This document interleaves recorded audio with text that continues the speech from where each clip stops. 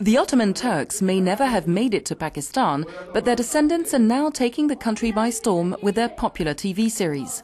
But while the public is keen on Turkish soaps, some in Pakistan are expressing growing concern at what they see as a cultural invasion of their country, saying the series threaten Pakistan's conservative Islamic values. This Pakistani actor says the problem is it's cheaper to buy a Turkish series than to produce one at home. Turkish shows have high production budgets. Our industry can't afford that kind of cost. Secondly, we're not prepared for this. Our country is going through difficult times, socially, politically and economically. It's tough to keep up with the competition. Our homemade TV series have a low success rate.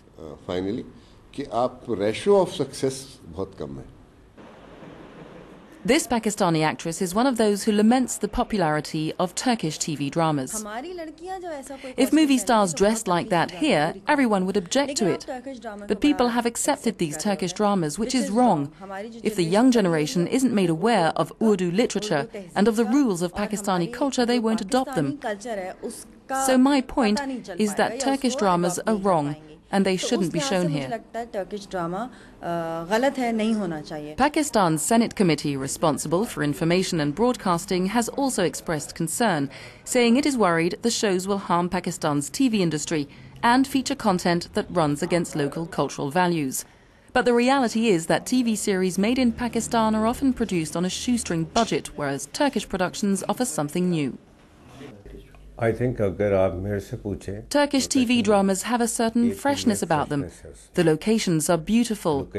Here in Pakistan, we've been watching the same faces on TV for years. There are new faces on Turkish soaps. They bring something fresh and new. That's why they have attracted Pakistani viewers. They provide a change.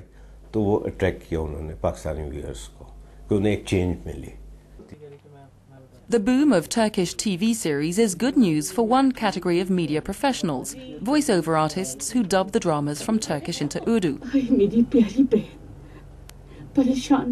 This veteran voiceover artist says she doesn't agree with those who say Turkish shows threaten Pakistani values.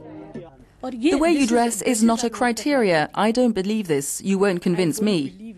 What's going on in Pakistani dramas is our dress codes are vanishing. I experienced this just yesterday.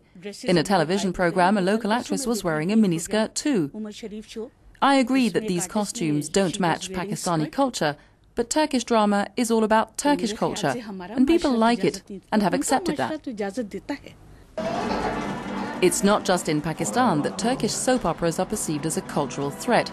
Balkan and Azerbaijani TV channels are joining in on the action, with intellectual circles buzzing with claims that Turkey is spreading its cultural influence throughout what was once the Ottoman Empire. But all of this criticism has done little to erode viewer enthusiasm. Turkish dramas are great. They've changed the trend. They're different from Pakistani or Indian dramas. We're able to see new places and new faces, and they're glamorous and fascinating.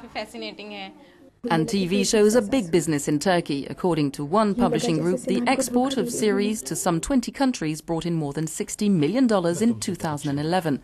With public interest growing and money flowing in, it looks like the Turkish TV industry's influence over the Middle Eastern media market still has some good days ahead of it.